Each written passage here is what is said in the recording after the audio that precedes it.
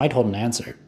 Large mammals like rhinos and elephants today tend to eat larger, more bitter fruits that are often neglected by smaller animals in their environments. These fruits evolve a thick rind and bitter compounds to deter small animals from eating their small, nutritious seeds.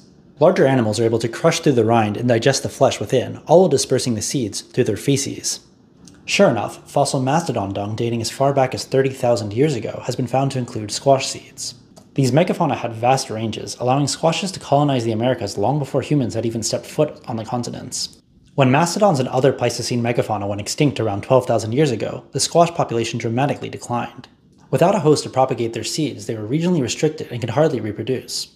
However, shortly after humans stumbled onto the scene, several cultivation events occurred.